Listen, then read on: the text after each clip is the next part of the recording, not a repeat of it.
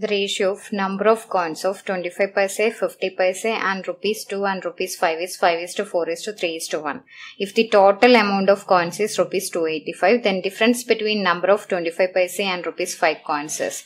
Here we have 25 paise, 50 paise and Rs.2 and Rs.5 coins.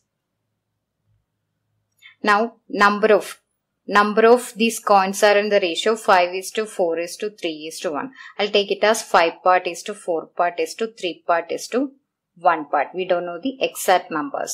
Now total value, that is total amount of these coins is equal to Rs.285, which means total value is Rs.285. Now take the value of each of this coin.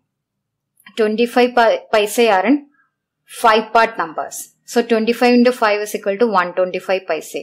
But here this total amount is in rupees. So this is equal to 1.25 rupees. But this is in part. We don't know the exact amount.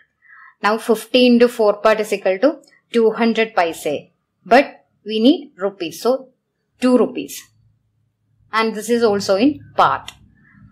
2 into 3 is equal to 6 rupees part. So 6 part rupees. 5 into 1 is 5 part rupees.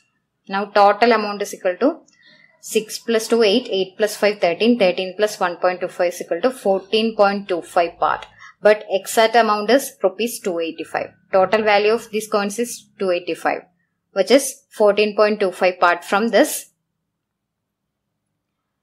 ratio. So 14 into 2 is equal to 28. So 14.25 into 20 is equal to 285. So 1 part is equal to 20. Then we need difference between number of 25 paise and Rs.5 coins. So we need difference between number of 25 paise and 5 rupee coin, which is equal to 5 part minus 1 part, which is 4 part.